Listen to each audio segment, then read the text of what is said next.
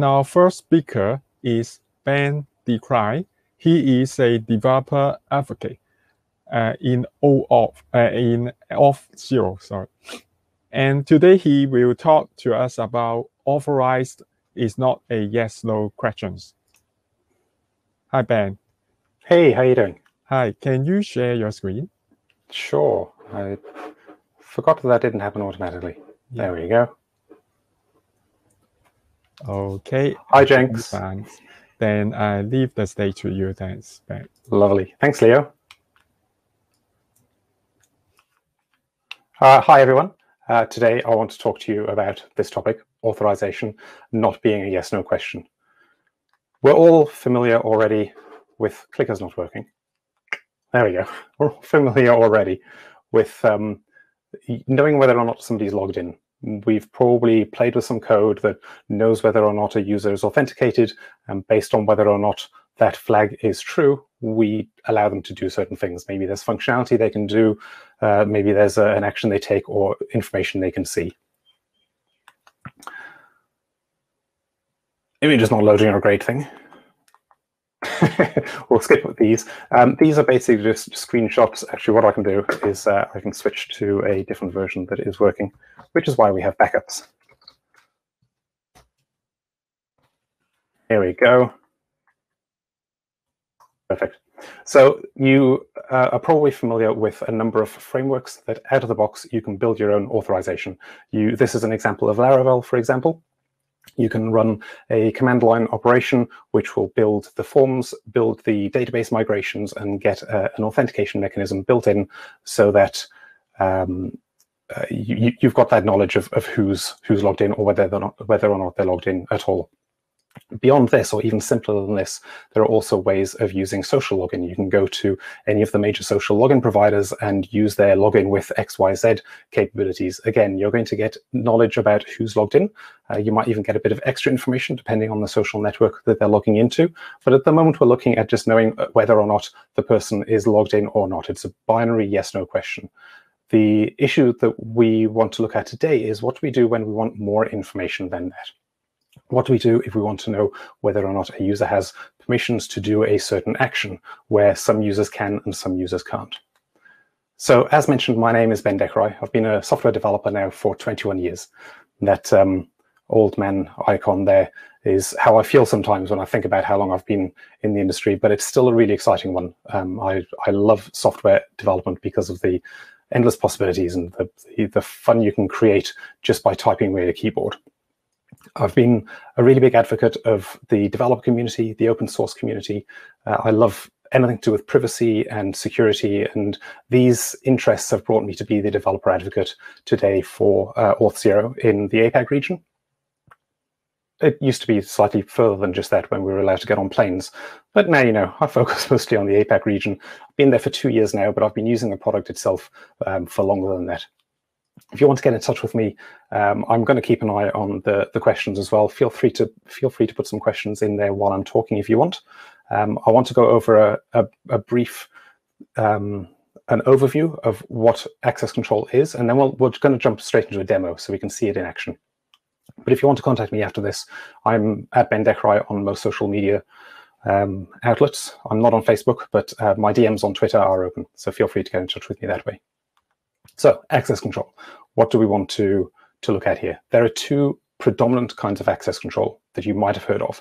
The first one is attribute-based access control, and the other one is role-based access control, or ABAC and RBAC, because as I often do, as I call it, access-based access control, and we get all sorts of confusion. So we've got ABAC and RBAC, attribute and role. What are the differences between these two? So ABAC is it's very fine-grained. There are lots of things that we can look at when we're looking at whether or not to grant somebody access to something. You've got the subject. This is the person, usually. It could be a machine as well, I guess, but usually it's a person that's trying to access some kind of resource and do something with that resource. And about a person, we might know which department they're in. Are they allowed to access HR records? What kind of clearance level do they have? This is particularly important in government and defense and things like this, where you have secret and top secret and all these various different kind of clearance levels. And a certain person will have access or be granted a certain level of security clearance. And then also there are things like age. If you're a social network, then you want to know whether or not they're over the age of 13. That's a common age for social networks. So there are all sorts of characteristics or attributes that we can look at about the subject when it comes to deciding whether or not to grant access. Then you've got the action. What is it that the subject wants to do? We're all familiar with things like CRUD, create, read, update, delete. But beyond that, there are also process type actions. Can they generate a report? Or can they approve a request? So depending on the action that wants to be taken, we can also say yes or no, this certain action can be taken by this subject. But what is it taking action on? So now we can look at the object. What is it that they actually want access to? What is the type of that access? Is it a medical record, in which case we want to be quite stringent about who has access to it? Is it a blog post, in which case read access is probably public? What about the clearance level? We already know that we can define a clearance level against a person, but we also need to apply that to the object so that we've got a point of comparison. There's no point in saying you can only access certain things if you have a certain level when you don't know which objects those are that are restricted to certain levels. And then an interesting one is geographic location or a restriction around where you are. Can you only access things when you're in an office? Can you only access things from certain countries? I won't go into the whole is an IP address a location thing. We know that's a fallacy, but there's still value in knowing roughly where people are in terms of allowing access to certain things. And then there's contextual. And this is kind of the more abstract. What time of day is it? Where in the world is this person currently located? This would not so much be an attribute of the subject because the subject can move, but contextually right now, where is the user trying to access information from? And using all of these bits of information, all these attributes piled together, we can build up these complex statements. We can say, is the action approve? Is the clearance level high enough for the object they're trying to access? And are they in a region that we want them to be able to, or that we want them to be in order to access information? An example might be an accountant can only access end of quarter information in the first few weeks of the next quarter in order to approve the submission of those records to the government, but only if they have a certain clearance level to access that level of sensitivity because it's a government organization and the fine, whatever. So you've got all of these complicated things you can put into attribute-based access control. It's really quite powerful, but it's also very complicated, which is not a bad thing. I'm not trying to say it's a bad thing. Jenks, you do like accounting scenarios. I picked this one specifically for you. I didn't actually, but I like to think that I did. And I'd like you to think that I did. I'm going to stop going off on a tangent now and get right back on course, and we'll go straight to role-based access control. This is a lot simpler and it's a lot easier to imagine in your mind. Role-based is essentially roles. Users have roles. Roles can have one or more users, and you assign these permissions to the roles. So you can say things like, if you're in the HR department again, then Jenks is testing your listening skills, Jenks. Excellent, that's lovely. So yeah, you can have a role. You're a member of an HR team, and the HR team has access to read information about employees, for example. I've been watching a lot of Suits recently, and I think about law a lot in my head, mostly because of Suits, not because I'm a lawyer. But another example might be Sarah, who's a senior partner at a law firm. She has the permission to terminate or fire an associate. So this permission is assigned to the role. That role is then assigned to the user. And what this allows us to do is if somebody moves company or moves, like leaves the company or moves internally within the organization, their role can change and the permissions that are assigned to that role are automatically applied to them. You don't have to manage roles on a per person basis. So having this role as a connector in the middle makes it a lot easier to understand which permissions are being assigned to whom and for what reason. And if you want a whole group of people to have a new permission, you can just add that permission into the role rather than having to modify every single person. So, quick comparison.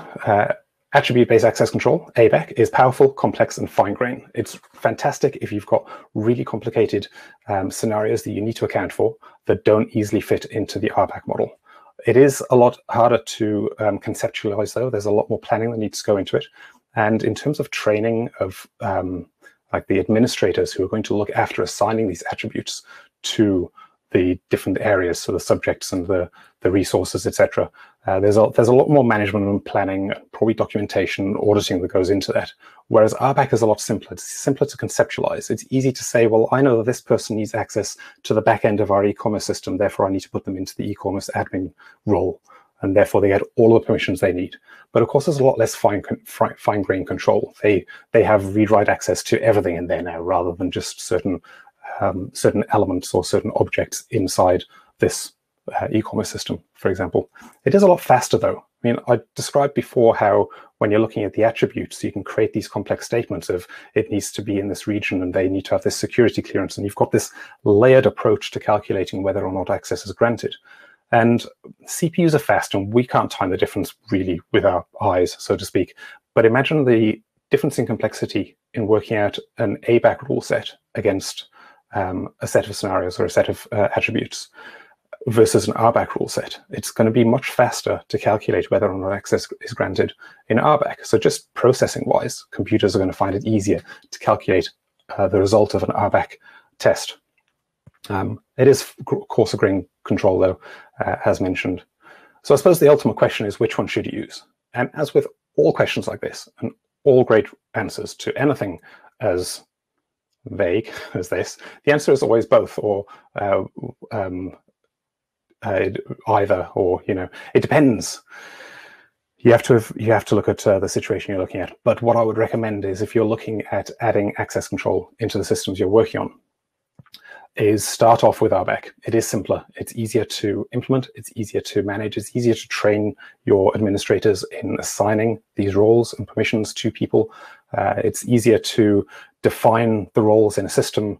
There's just a whole lot less going on, but it isn't as powerful. So if you get to the point after you've implemented role-based access control that you're finding there's a little bit of extra control you need on top in certain situations, then you can layer that and you can put attribute-based access control on top only where it's required. So you're getting the advantage of the really quick way of, it's like a first-pass scan. Are they allowed access to this in general? And then if yes, do we need to do some extra checks based on the attributes of all the entities in the not the system, but, you know, the calculation that we're making. So that's the quick overview that I wanted to give you of the difference between ABAC and RBAC.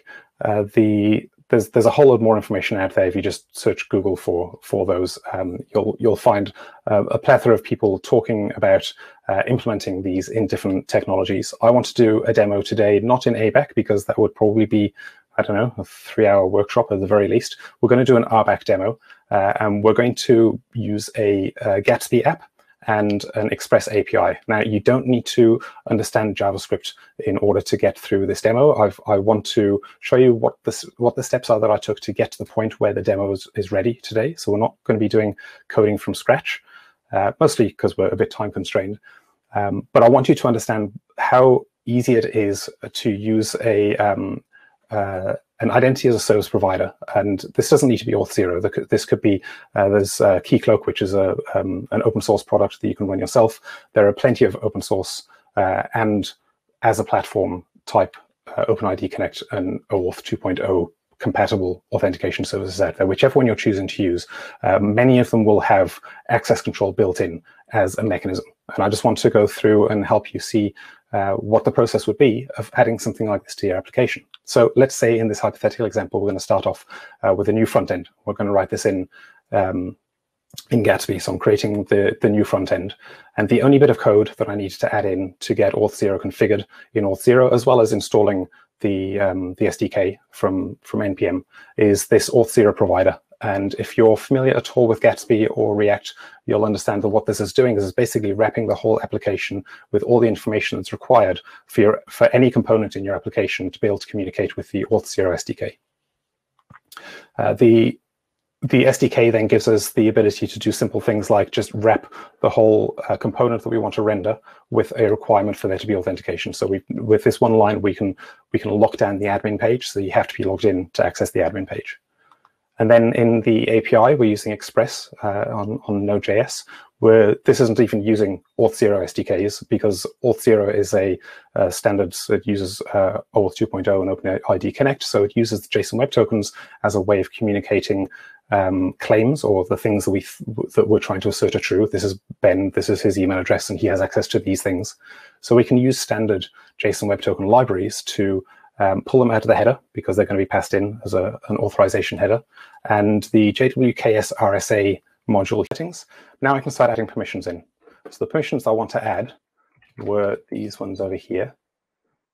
So we've got create items, update items, and delete items. So these are the permissions now, or the scopes that this API knows how to consume.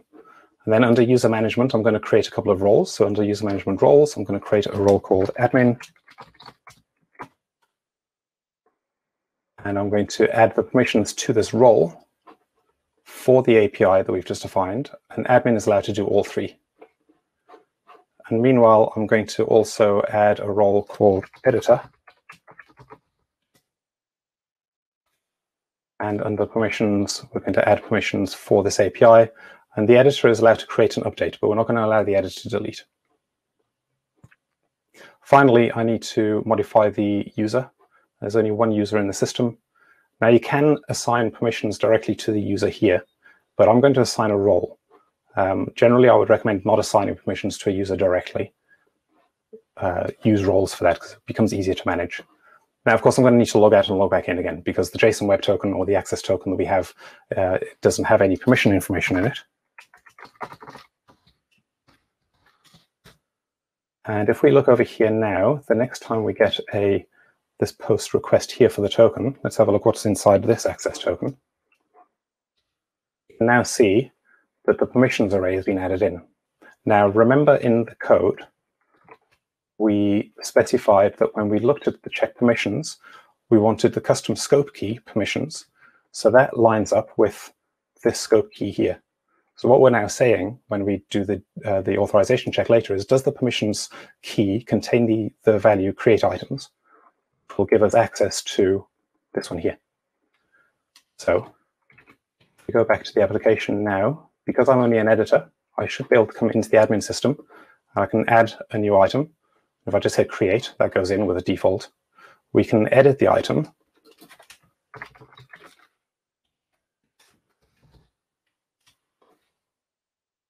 That works. But now if I hit delete, and if we jump just over here, we multiply port 7000, which is the API, where the API is running. And also that URL there, if you hit that, you should see the new item show up in the response. We can see here that the gets are all working. The post gave a 201, which is created. The put gave a 200. That's the update. If I hit delete now, we get a 403, because what's happened is the API has made a check to see whether the delete item scope or permission exists, and it doesn't. So with those few lines of code and configuring the roles in the identity provider that you're using, you can quite easily add authorization, a non-binary element, to your applications and lock down your applications even further, and without having to do too much in your own project in terms of your own coding. One thing I would that's the wrong tab. That's the one that wasn't working. One thing I would say though is there's going to come a point at which even the role-based access control, even if all you need is role-based access control within the identity provider, is not going to work. It's great for starting off with an MVP. Even some more mature, long-running applications will get away with running role-based access control out of the identity provider in this way. But remember that the more roles or permissions rather that you have, the bigger that access token is going to get. So you're going to get to a point where the access token gets to a size that, and this access token is getting passed in the header every time you talk to an API. So if you start noticing that the access token is getting so large that either it's too large to fit in the API header, which could happen, or it's just slowing down the requests, which can happen as well with the size of the overall request now, that you might want to start moving things into a more standard access control management system within your API. But it's a great way of getting started and locking down your application, securing your API without having to put a huge amount of investment into a larger solution that you might need down the track, but you probably don't need at the moment for some of your applications. I'd like to thank you for your time. I hope that's made sense. Like I've said, Auth0 is sponsoring, so head over to the booth. I'll be there after this talk, and we can go into more depth about any of this if you're interested.